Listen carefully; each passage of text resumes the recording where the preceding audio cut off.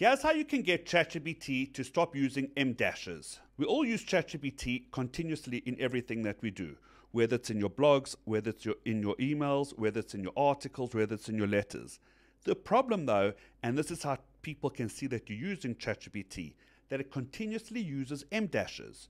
An EmDash is a punctuation mark, and it's used commonly in the English language by professionals. Now, the problem is, if you're like me, I've never used an EmDash in my life. I don't know how to use it. But ChatGPT and other LLM models continuously use it because this is the right way to write English. But the problem is, if you and me use it continuously, people can see straight away that this content is written with ChatGPT. This is a simple way how you can get ChatGPT to stop using it.